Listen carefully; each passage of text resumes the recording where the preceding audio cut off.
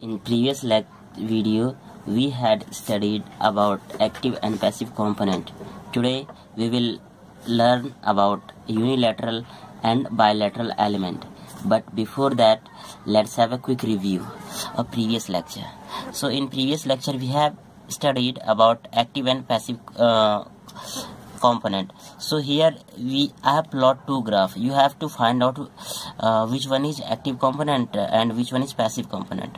So as I have told you, the graph of active component always lie in second quadrant. It is first quadrant, second quadrant, third quadrant, fourth quadrant. Graph is in which second quadrant. So this overall element is what? Active component. Alright friend, this is an active component.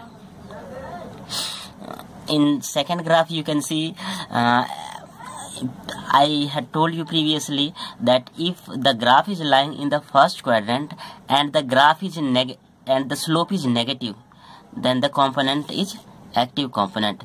As we can see, V equal to IR, Ohm's law. As we increase the voltage, current should also increase. But in this case, here we have voltage V1. At V1 we have current, maximum current I. So as we increase the voltage, as we go to V2, our current is decreasing. Alright friend, and as we move to V3, current is decreased also. So in this case, from here to here, from V1 to V3, if we increase the voltage, current is decreasing. So its graph is decreasing graph. So it is an active component also. Alright friend. Now let's move to bilateral element. So what are the bilateral element, friend? Bilateral elements, these elements offer same impedance for same current but for the different directions. Means what? If we plot its graph, the graph in first quadrant and in third quadrant are mirror image of each other. Alright friend, as you can see here we have our graph. I have plot a graph. This is up to 5 volt and this is in third quadrant we have also 5 volt. So these two are, you can see it's a mirror image. So this component is bilateral element. Here this component also, they have the graph in first quadrant and third quadrant are the mirror image of each other. So this graph is also belongs to bilateral element. Now move to the unilateral element. So friend, unilateral element do not offer same impedance for same current in different directions. Examples are diode, transistor. Alright friend, means what? It offer different impedance in different directions. And in this element, the graph in first quadrant and in third quadrant, plot of first quadrant and third quadrant are not mirror image of each other.